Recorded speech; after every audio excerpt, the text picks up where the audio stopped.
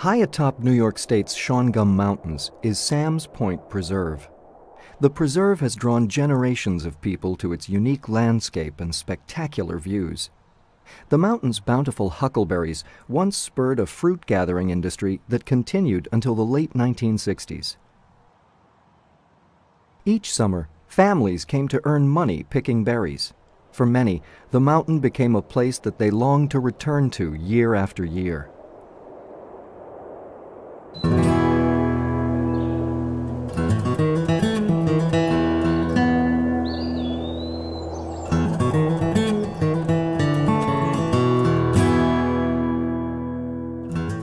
No artist could ever paint what nature planned in the making of Sam's Point and Lake Maritanza. I fell in love with it the first time I ever went up there. There's something about the air up there. It's refreshing to get up out of the valley, get away from everything. To me, this mountain's heaven.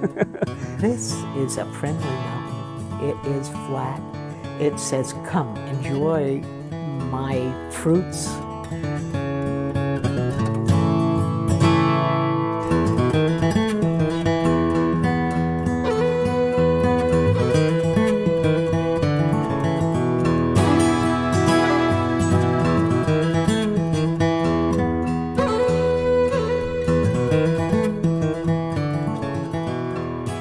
The Huckleberry Pickers, this is a history that was lived right up in the mountain. The Huckleberry Pickers, their economic system, their social system, the history that distinguished them took place right in the mountain and was focused on the mountain, you know, on a resource of the mountain. I mean, these people spent more time in the mountains than the Indians ever did, and the settlers ever did, and most hikers and campers ever did. They lived there. They lived there in some cases for a few months every summer, year after year after year.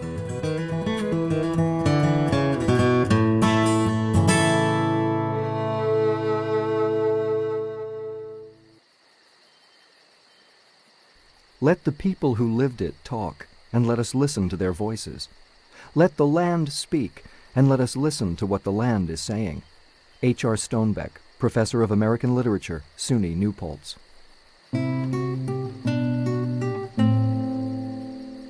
I picked huckleberries as a kid.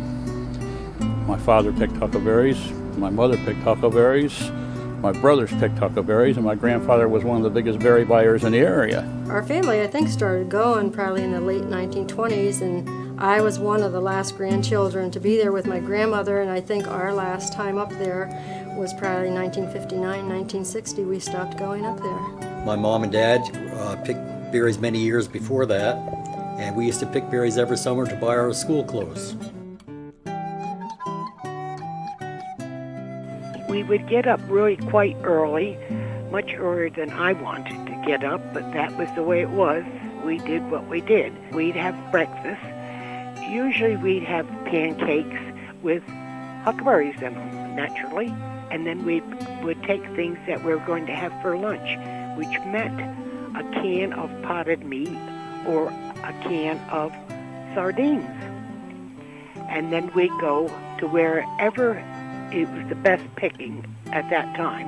And then when it got noontime, it was time to eat.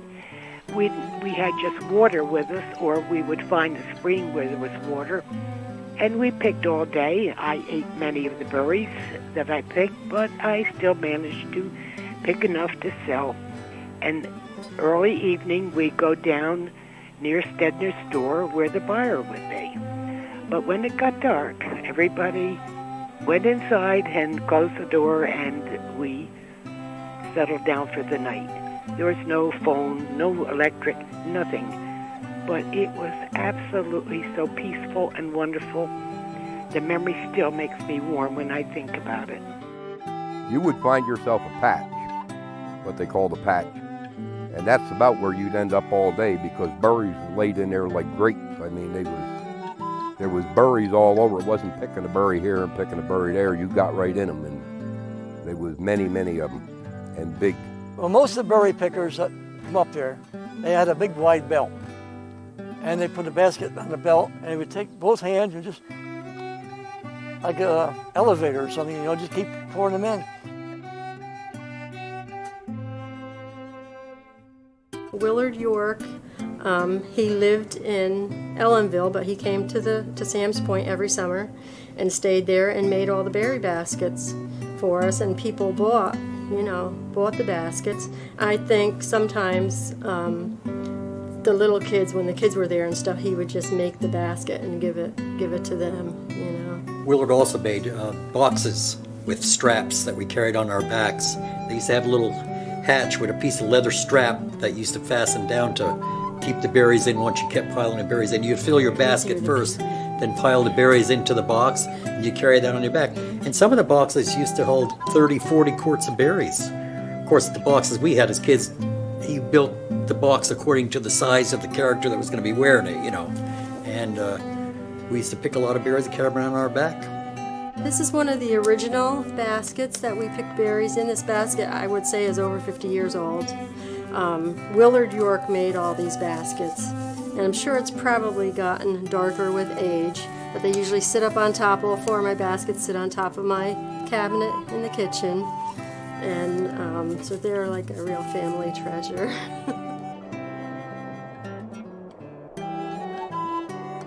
Grandpa, when he went, he'd be there with us for a few minutes, and all of a sudden he'd be gone.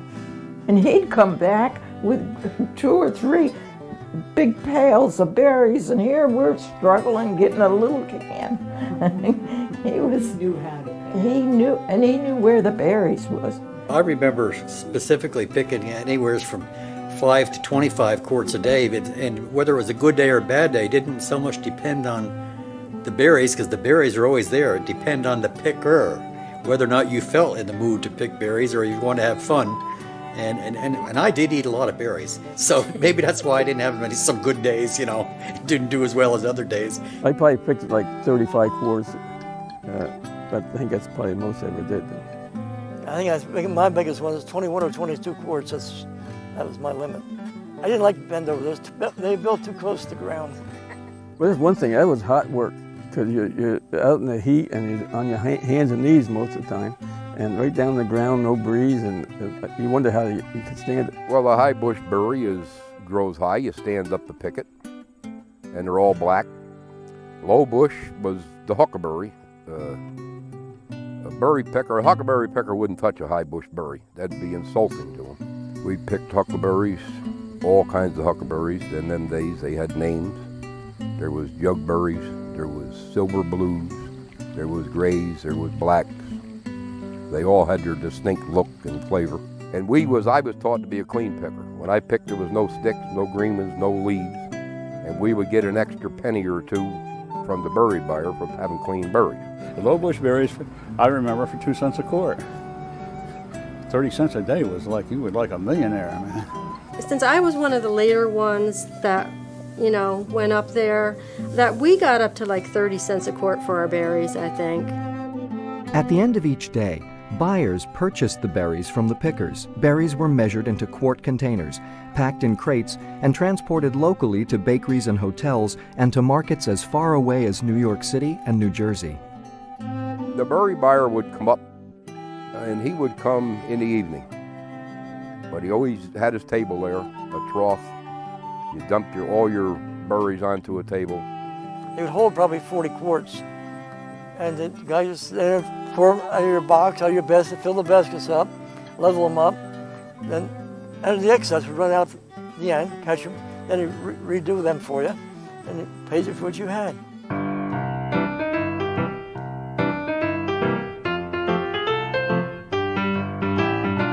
The berry pickers themselves, they come up in the spring, and they stayed all summer. They came from the city.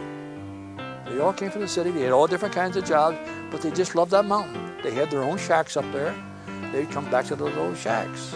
Tar paper shacks, tin roof shacks, wooden shacks. We used kerosene lamps, of course, for light, and we had a kerosene stove to cook on. It was a cheap vacation for many of them, They come up here, tax-free, room-free.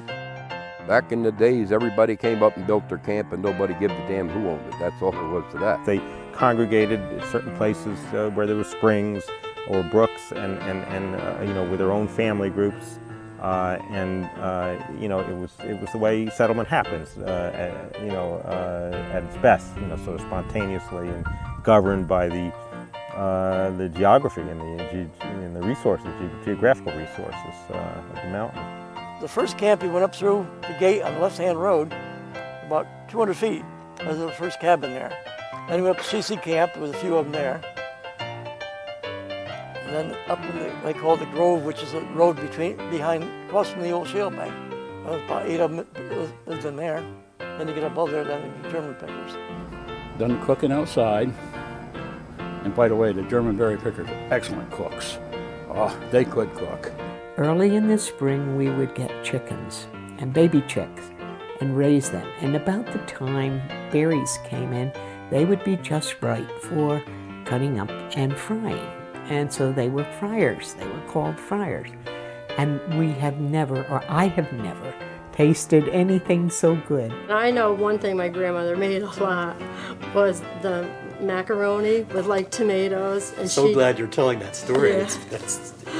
And if we were able to have like onions and green peppers, she'd, you know, fry them up and put it in the tomatoes and then put the tomatoes, a can of tomatoes, because we had a lot of canned food. We had no refrigerator. Once in a while when one of the other family members would come up, they'd bring a block of ice for us, you know, which did not last long in the hot summer. But I have tried to duplicate that meal so many times, and never has it happened. And my tongue hangs out as she's describing it because it was the most wonderful meal. It was excellent. The Huckleberry Pickers and their families spent long days harvesting berries. Most people spent evenings around the campfire, making music, telling stories, and socializing. He was a millstone cutter and a blacksmith too, and he sure did like his liquor. And when summertime come, just for the fun, he was a huckleberry picker. Bill played the mouth organ and the Jew's harp too. Oh, he loved to jig and frolic. But of all these things, what he loved best to do was to be an alcoholic. Well, most of the time the nightlife wasn't much because everybody's so tired, but it seems like on the weekends they always got together, and mostly the German people. But they used to go down and we had a piano in that store, and I think one guy had a violin and an accordion, and they used to go down and drink beer and sing and have a good time until they had to go home. But that was usually on just the weekend, wasn't it? Yeah, usually on Saturday night. And Sunday they recuperate, and Monday they go back picking berries. Well, we were the bad guys. My mother stole a little hooch and a little beer and wine on the side. And they come back in and they get a snort, and then they go back out again and pick another gang, and they get another pailful to come in. They might make 3-4 trips a day. And Mother would have them a cup of coffee every morning before they left. And these fellows, believe it or not, when they come back in, and I'm serious about this, when they come back in, they'd get a pail of water out of the spring. They had to walk in, they all washed it. Maybe it's cold water, but they all washed up and combed their hair, you know, and everything else. The pickers that lived up in where I picked, all them camps up in there, I can't name one that drank. Not a one. They was all teetotalers, that I'll tell you. Our big treat at the end of the day of picking huckleberries was taking maybe 15 to 20 cents and going down to the little store at the entrance of the gate at Sam's Point, and we'd buy a bottle of, my favorite was grape soda, and perhaps a bag of potato chips, and everybody would get together. We'd just sit around and talk about what went on during the day, and we'd sit and watch the little budding romances that took place during the summer that nobody wants to admit. But other than that, that was pretty much our entertainment, other than climbing the ridges up in Sam's Point. Now, this is the bottle that was made for my aunt and uncle down in New Jersey by the berry pickers. And one of the German pickers. And I have one, a smaller one, and John has a smaller one. And it's quite a piece of art. But this is what I used to do on rainy days, besides this and making baskets. So whenever they couldn't pick berries, they had to find something else to do. So this is a very talented person that did this.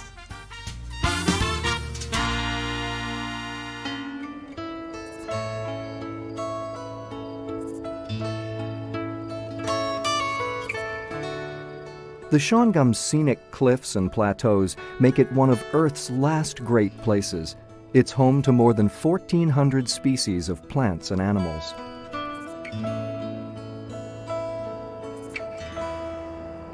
The ice caves over there, there are creases in the rock, and there was such a beautiful blast of cold air. When you get a westerly wind, this cold air would come up through the cracked crevices, and I can remember running as fast as I could down that to get to that cold, air coming up, and you just, stand there, and it was like standing in front of a fan today, an air conditioning, but it happened to be Mother Nature's. It was, that was a thrill. I liked that. In those days, all the ledges were clear. You could look down the ledges a quarter of a mile or a half. You could see long ways, and you stayed out of the other person's way. We all went to our own spot to pick and all that kind of stuff. You didn't walk in on nobody. But we're down there, sister and I. I'm up there picking. My pail was just about full. I look down the rocks and I see this brown thing come up, or black, and I thought it was my dog. And I realized it was a bear. And I couldn't run. I was scared to death. I stood perfectly still. And I watched that bear coming up the ledges this way. I'm over here watching him. He's going to come within maybe 30, 40 feet of me. And I watched him grunt and groan as he come up, nice and easy. So I changed the pail. With one hand, I'm going to bash him in the face with the pail. That's just how your mind works, right? The fire. So the bear runs down, turns around and runs. Right past where my sister's picking in a bunch of ferns. So I get down there. I can't do the expression, but she's on her hands and knees. She's going like that. So when we got back home, I told the people that we saw a bear. No one, because back in those days there were no bear here. Very, very, very few. No one believed us. Somebody's lying. But they shot the bear that fall. He weighed around 400 pounds. From the fire tower down on that side of the road, the Elmville side, there was rattlesnake. On the other side of the road, the Crawford side of the mountain, there was no rattlesnake. It was what they call a snake line. And I picked, my father and my grandfather and myself had picked berries up there forever and never seen a rattlesnake. On the Elmville side of the mountain, it was infested with it. We found a huge snake den, like a big pit in the ground, and it had thousands of snakes in it. When we seen it, we threw the berries and ran back down to my parents. We never ever saw a snake, a copperhead or a rattlesnake, although we did know that when we smelled cucumbers, go the other way, because that meant there were rattlesnakes. The kids were in a tent. Grandpa had pitched a tent, and we were in the tent, and I felt something on my face, and I, brushed it, pushed it, and I said, "Hey, there's some animal in here," and Grandpa came with a flashlight. It was a skunk.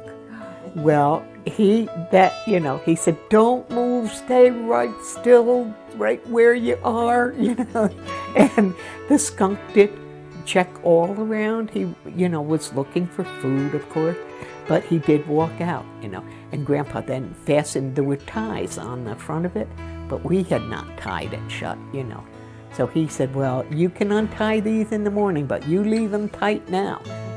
I've seen bobcats, and there's a lot of bobcats up on the mountain. Other people say, "Nah, you never see them," but I've seen them. You just gotta be quiet. For thousands of years, fires have swept the Shawangums. Early people understood that fire improved the wild berry crop. Modern-day berry pickers continued to use fire as a cultivation tool. By 1912, a fire tower was constructed at Sam's Point to monitor the frequent wildfires. I remember probably a teenager when the mountain became ablaze with, you could see it burn down there. And at night, it was so dramatic because you could actually see the flames. And the berry pickers did that. On occasions, they would burn it off so that you'd get a better, you would get a better crop. Those days, we had a fire in the mountain. The forest rangers go through Ellenville. You, come with me. And that was it. You go or you go to jail. I think the biggest fire I attended, I was about 20 years old. I just got out of the service. In 1947, it burned from Kimball Hose Firehouse in Ellenville, in Minnewaska. We were out there, I think, 8 days. A couple nights I stayed out there all night and never come home. Every year, a certain part of the mountain would go afire. And it didn't, my old uncle was John Adams. He was a ranger there. It didn't hurt nothing. It just burned between the rocks. Let it burn. It's not going to hurt anything. And it takes 2 years, and they have a beautiful crop of berries. So we used to carry our drinking water and our tea. We'd drink sun tea. We used to carry it in colored bottles back then. And colored bottles had a terrific magnification to them. And when we got done with the bottle, we'd hang it on a tree limb. Well, sometimes the sun just hit right and there was a tinder patch around and it went off. But yeah, the berry pickers burnt the mountains off. Well, they claim they used to take a turtle and tie a big long rope knot on the back of him soaked in kerosene and let the turtle go, and he would set the fire. He would drag through the woods and set the fire. But don't ask me if it's true, but I've heard the story. Well, I've told you about the story about that old guy, how he used to, I won't say his name this time, and he used to take that possum, tar and feather him, and then he'd light him on fire and let him go through the berry woods, and that started the fires. What they used to do, though, they used to get these white candles, and when they get done picking berries late in the season, they stack up some pine needles and put the candle in there, and they go home, and a couple hours later the candle gets down to the pine needles, and that's how they started. They weren't in the area. They weren't involved.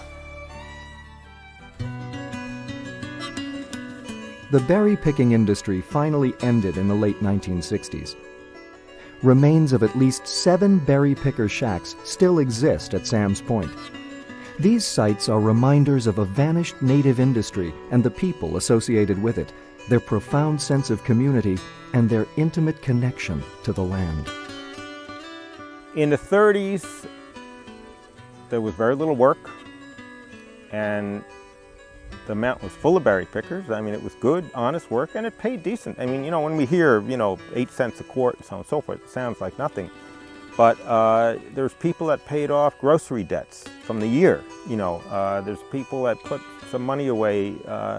I mean, this was the best. A lot of those pickers, this was the best money they earned all year. And there's people who quit factory jobs or quit jobs as farmhands. I mean, steady full-time employment to go up there and pick berries during the summer, not just because they liked it, but because they made more money at it. 40s, completely different story. A lot of the young men were away to war. A lot of there was full employment everywhere. A lot of factory jobs, war-related factory jobs that became available to women for the first time because so many of the men were in service. And so the only one left at the berry picking camps were the very elderly, the serious alcoholics, those who couldn't read and write. And at the end of the war, when the war was over, Hypatis said it best. He said it was just a different world. He said people didn't just go back to what they were doing before. I mean, there was so much had changed in the economy and so on and so forth. I think probably the biggest thing responsible for it is that the cultivated blueberries, once they took over, were much easier to pick. They were a lot more plentiful. And economically, people just couldn't afford to come up and, and stay for the summers and didn't make enough money off picking blueberries to continue doing it. I don't think you had the people that wanted to work on that job. Work was more plentiful, wages were better. The berry pickers died off and their kids didn't do it anymore. It just, I would say modern days took over or something. There's no more berry pickers around.